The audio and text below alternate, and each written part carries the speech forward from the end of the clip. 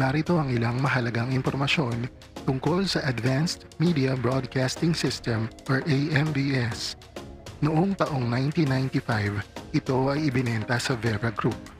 Ito ay nirebrand bilang 103.5 K-Lite. Kalaunan, pinalitan ang call sign nito mula DWCS to DWKX. Ito ay nagpapatugtog ng adult contemporary music, best of 80s, 90s at modern AC. Noong 1995 ay nabigyan din ito ng prangkisa sa pamamagitan ng Republic Act No. 8061.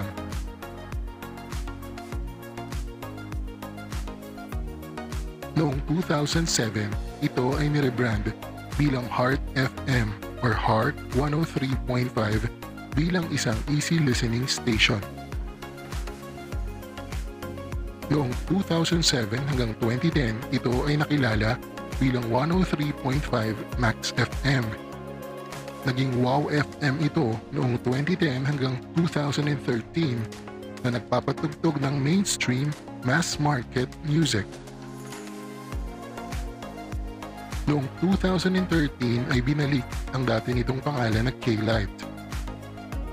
Noong 2019 ay na-renew ang prangkisa ng AMBS for another 25 years through Republic Act No. 11253. Ito ay inaprubahan ni Senate President Vicente Soto III at Speaker Gloria Macapagal Arroyo.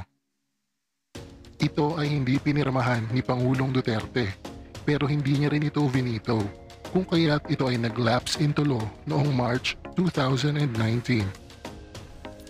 Pansamantalang isinara ang istasyon noong April 2020 dahil sa epekto ng pandemya, kung saan sumailalim sa community quarantine ang National Capital Region. Muli itong sumahimpapawid noong January 2021 bilang K-Lite, ngunit limitadong oras lamang ang broadcast nito at gumagamit ng automated playlist.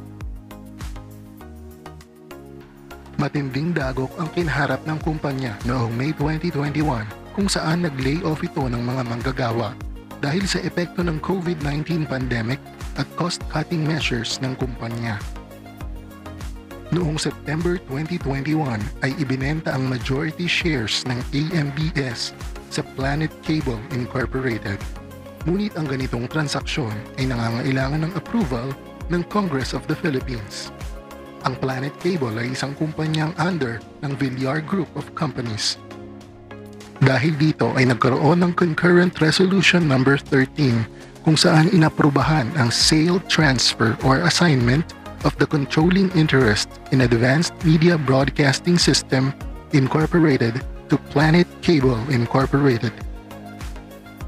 Ang resolusyon ay inaprubahan ni Senate President Vicente Soto III at Speaker Lord Alan Velasco. Ang transaksyon ay inaprubahan noong September 28, 2021. Ang Planet Cable Incorporated na bumili ng shares ng AMBS ay bahagi ng Prime Asset Ventures Incorporated na isang holding company ng Villar Group. Noong January 2022, ay inaprubahan ng National Telecommunications Commission or NTC ang Provisional Authority sa AMBS upang sumahimpapawid gamit ang Channel 16 para sa digital television broadcast. Ipinagamit din sa AMBS ang Analog Channel 2 para sa simulcast broadcast nito sa Analog TV hanggat hindi pa tapos ang transition papunta sa digital terrestrial broadcast. Ang opisina ng AMBS ay matatagpuan sa Paragon Plaza, Mandaluyong City, samantalang ang kanyang analog TV broadcast ay magmumula sa Star Mall EDSA, Shaw Boulevard, Mandaluyong City.